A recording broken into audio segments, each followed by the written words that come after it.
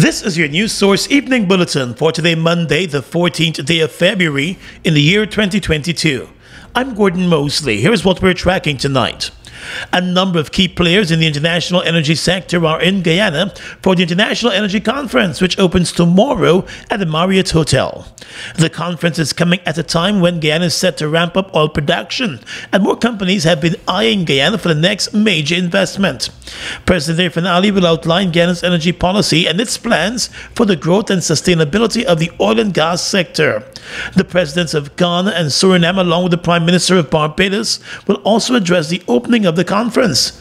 Over 500 international and local delegates will attend the conference over the next 4 days. The conference's Chief Executive Officer, Anthony Abel, said the stage is set and a number of key issues and initiatives will be raised throughout the conference, which will also bring together more than 150 companies. We have worked hard to get policymakers, industry practitioners, and professors, the people who from the university and the think tanks and so on, into the same conversation about what the energy future is going to look like globally, how Guyana is able to participate in that energy future, how Guyana makes itself competitive, and related subjects. Meanwhile, the communications director of the conference, Alex Graham, pointed out that the conference is expected to discuss major issues affecting the sector, such as local content with a heavy focus on how citizens of Guyana can play a critical role in the sector. We want to ensure that in this generation and in this era, Guyana is not just seen as a place where you could go and get some resources and leave, which has been an old model that we probably have suffered from in the colonial past. But we want to demonstrate that in addition to being a place that's resource rich, that we could provide the quality thought leadership for development of these sectors and for our contribution to the future. The chairman of the Exxon company is expected to be one of the speakers on day one of the conference. A number of other major players in the international business and oil and gas sectors will also speak at the conference as they all examine energy resources and sustainability. More news coming up in just a moment. How fast is fiber? Think fast. GTT Fiber has 3 packages with download speeds of 50, 100, and 150 megabits per second. That's fast enough to stream movies and music, to chat with Gran and Fran, to study, and more. What would you do? Upgrade to GTT Fiber today and don't get left behind tomorrow. Guyana's 2022 International Energy Conference and Expo, under the theme Charting a Sustainable Energy Future, will be hosted at the Guyana Marriott from the 15th to the 18th of February 2022. Meet and engage with energy leaders from around the world. The conference will feature addresses from His Excellency President Irfaan Ali, His Excellency Vice President Bharat Jagdeo, Honorable Prime Minister Mark Phillips, His Excellency Chandrika Prasad Santoki, Honorable Prime Minister Mia Motley, His Excellency Nana Akufo-Addo, and many other highly esteemed speakers. Charting a Sustainable Energy Future, Guyana's 2022 International Energy Conference and Expo.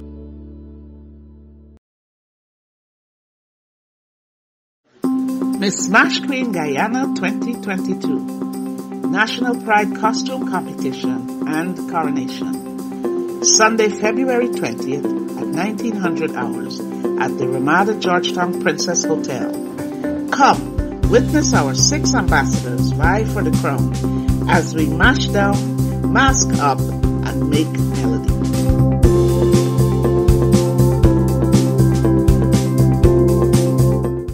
People may forget the present you bought for them, but they'll never forget your scent. Find your signature fragrance at Elite Fragrances and Trade-In, located at 123 Regent Road Border between Ornock Street and Shiv Chandapal Drive.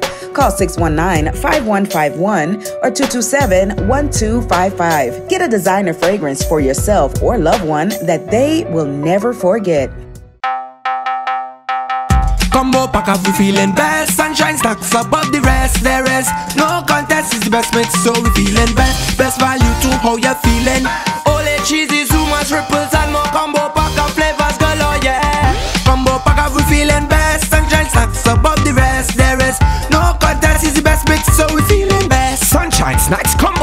Now with a new look and new mix. Grab your pack today. Best mix, so we're feeling best. Give me one dembe for my whole family. Their bread is tasty. Them bake, Baked with love and passion by our dedicated team of fine bakers, we give you dembe. With the same great quality you're used to, we now have a slightly new look. Here in Land of Canaan, we are ready to give you even more. Don't wait until you're hungry. Reach for a slice of dembe. Dembe, healthy, wholesome living. We've got exciting news! All 12-ounce yellow cab Buster are now only $100. Buster, live in come full get color. your Buster, Buster $100. Dollar, come get your Buster, Buster $100. Dollar.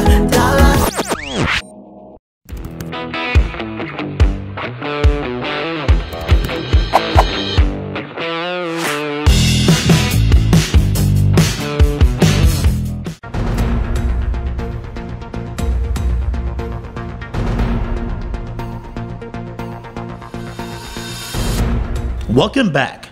On the eve of the opening of the International Energy Conference in Guyana, the leader of the People's National Congress Reform, Aubrey Norton, is complaining to the international delegates and visiting heads of government about the opposition being left out of the conference. Mr. Norton said the government continues to seek to dominate and control all aspects of life in Guyana and has refused to invite the parliamentary opposition to participate in the energy conference. The PNC leader said that other key stakeholders have also been left off of the invitation list. As we welcome these heads of state and government, they should be made aware that the PNCR remains committed to its call for the country's oil wealth to be used for the benefit of all Guyanese, especially those who are less fortunate and poverty-stricken. Even as oil production is about to triple, there continues to be an increasing disconnect between such developments and the daily reality and experiences of ordinary Guyanese.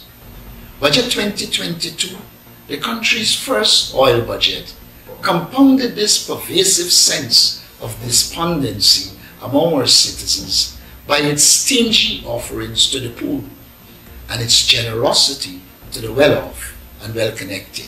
According to the PNC leader, Guyana's rich natural resources should be used to uplift the people of the country and transform the country urgently and comprehensively.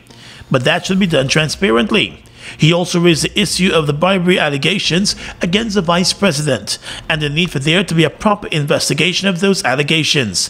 The vice president, Bharat Jagdeo, has repeatedly denied the allegations that he accepted bribes from Chinese businesses to land big contracts in Guyana.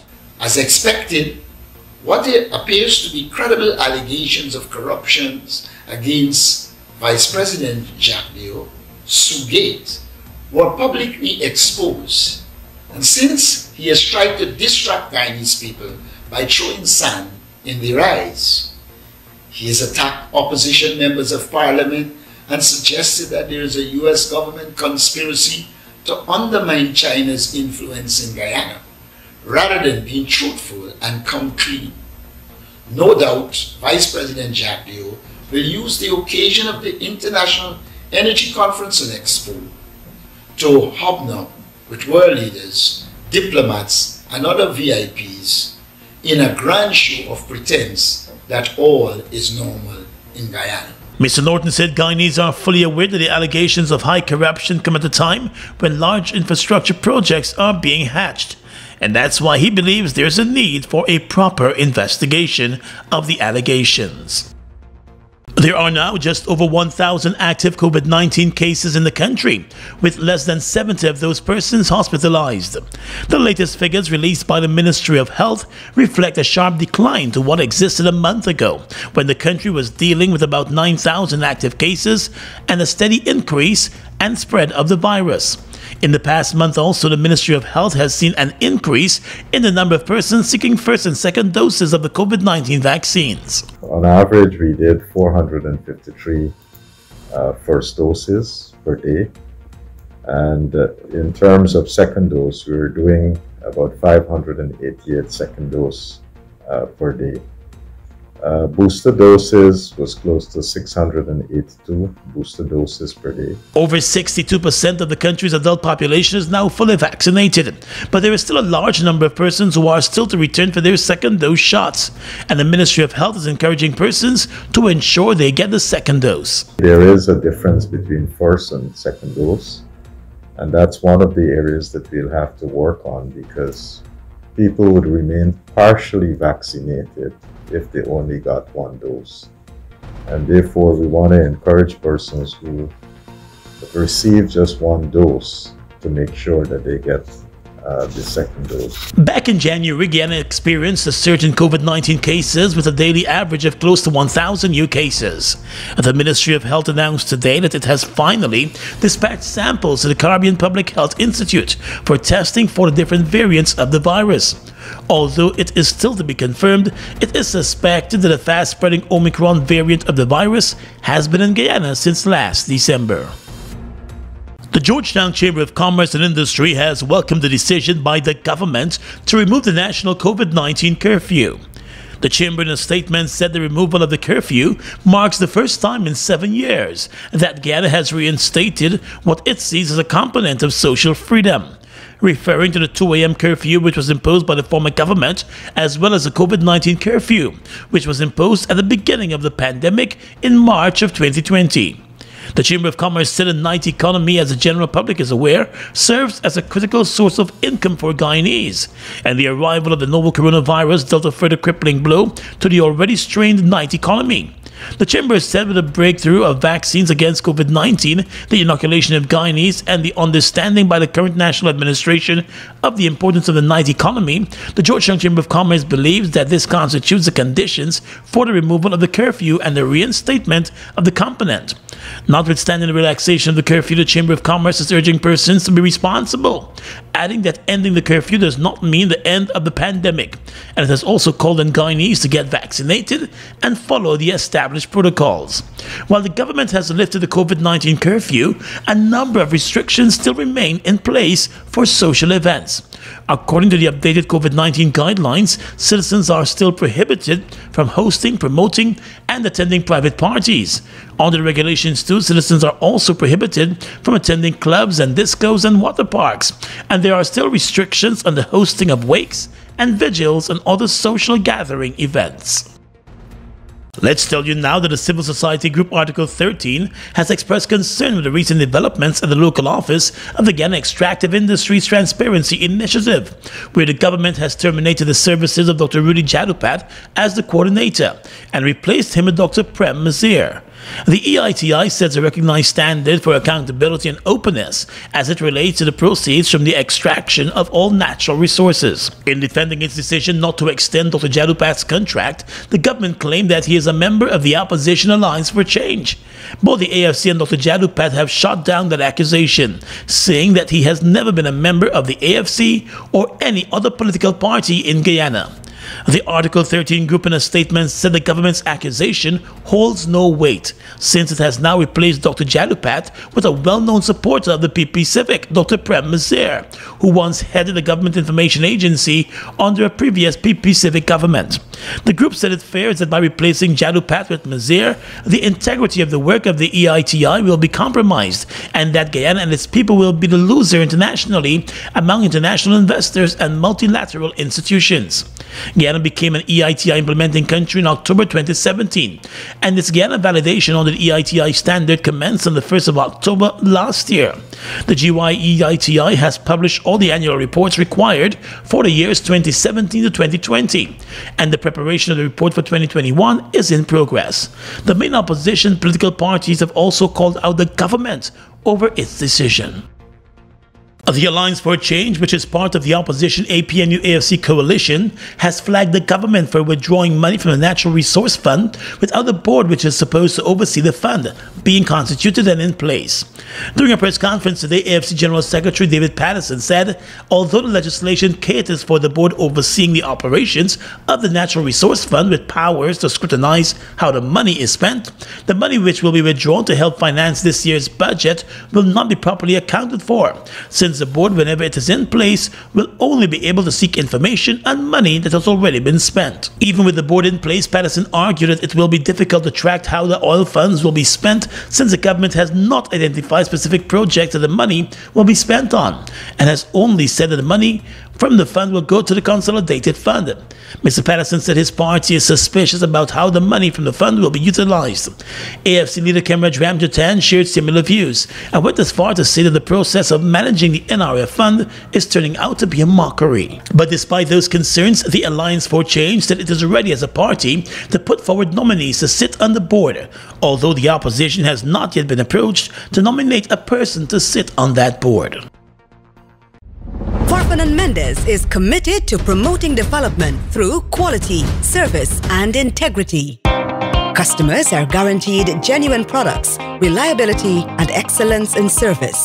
Their corporate head office at Providence affords you the added convenience of a spacious showroom with secured parking. Farfan Mendez continues to offer their valued customers a wide range of genuine and affordable German-engineered equipment. They're leading the way in clean, green alternative energy solutions with industry-leading brands of solar equipment. So visit their showroom at Providence and enjoy efficient and courteous service. Farfan Mendez, offering you solutions you can depend on. You taste the cheese, you hear the crunch. Grab a zoomers and zoom into fun. And with the first taste, you feel like you don't want it done. Blast off to a whole new place with every single bite. The cheesy goodness bring your taste buds alive. So let's just zoom into fun with this wheel-shaped light. Zoomers, zoomers, zoom into fun.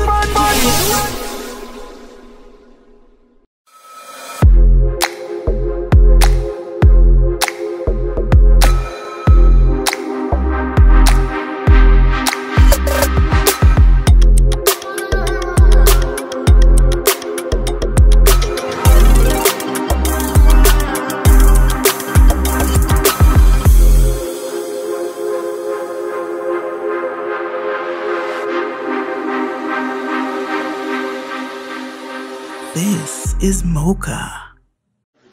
Miss Smash Queen Guyana 2022 National Pride Costume Competition and Coronation. Sunday, February 20th at 1900 hours at the Ramada Georgetown Princess Hotel. Come, witness our 6 ambassadors vie for the crown as we mash down, mask up, and make melody.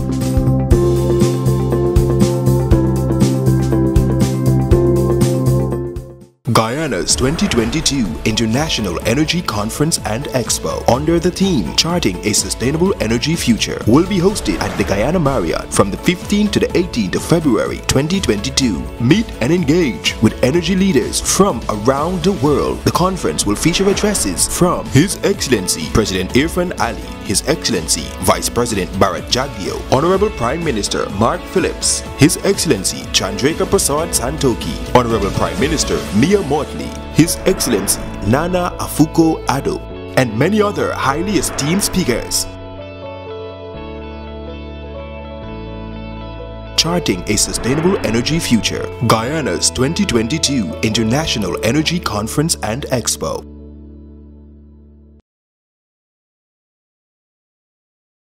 We've got exciting news! All 12-ounce yellow cab Buster are now only $100. Buster, live in Come full get your color. Buster, Buster $100.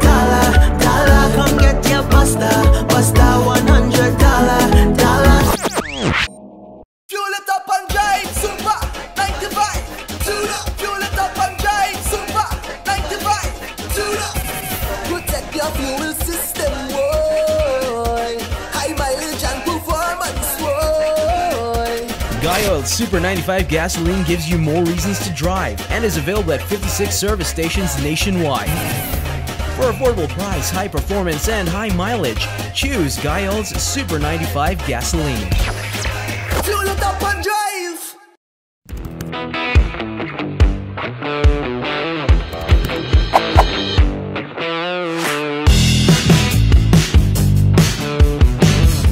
A Across the region tonight, Curtis Dickinson has dropped a bombshell on the ruling Progressive Labour Party by quitting as Bermuda's finance minister, just days before he was due to deliver the annual budget.